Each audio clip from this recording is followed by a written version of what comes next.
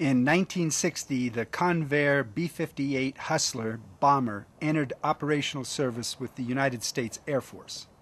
It was developed to deliver a hydrogen bomb to a target in the Soviet Union.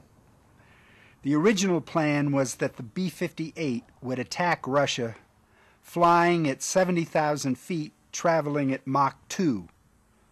No Soviet fighter would be able to touch it.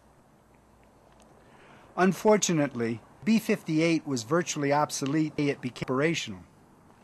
The newly developed Soviet anti-aircraft missile system was capable of shooting down any high-flying B-58. The U.S. Air Force then went to Plan B.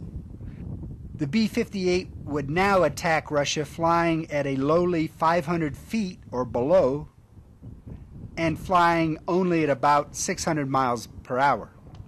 At the dense sea level air, the B-58 could not fly any faster.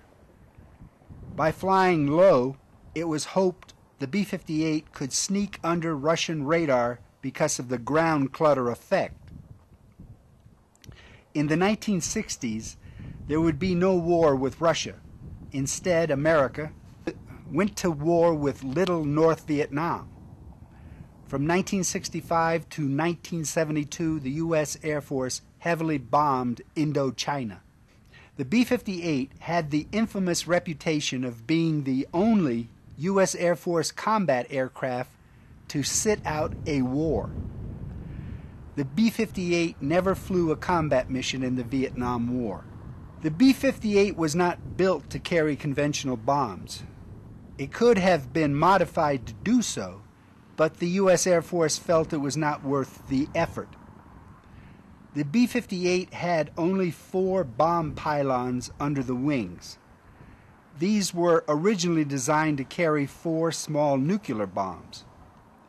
The Air Force felt it was better to hold the B-58 in reserve during the Vietnam War, just in case there was also a war with Russia.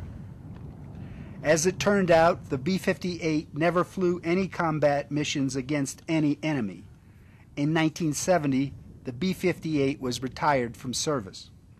The B-58 proved to be a demanding airplane to fly. 116 were built, and 20% of these were lost in accidental crashes in the 10 years of service.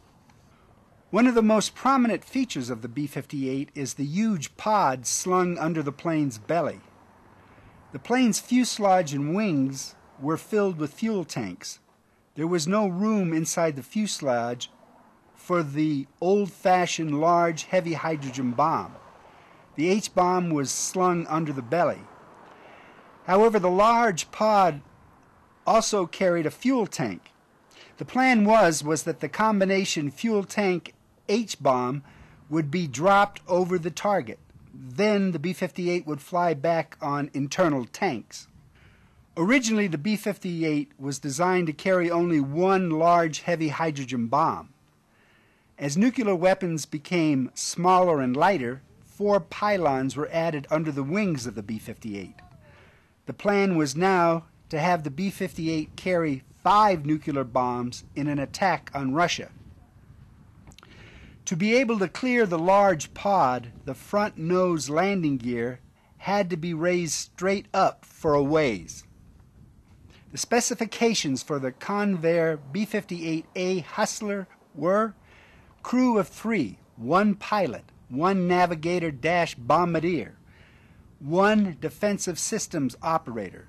The DSO operated the electronic countermeasures and by remote control the 20mm Gatling gun in the tail of the plane. Length, 97 feet.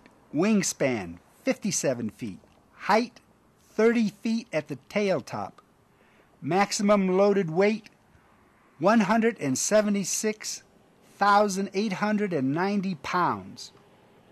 Power plants, 4 jet engines, each capable of 15,000 pounds of thrust with afterburners. Maximum speed, Mach 2, that was 1,319 miles per hour at 40,000 feet or above. Range 4,100 miles. Service ceiling 63,400 feet. A lightly loaded B-58 could fly at 85,000 feet. Bomb load, 5 nuclear bombs, each capable of destroying a city. To Russia with love.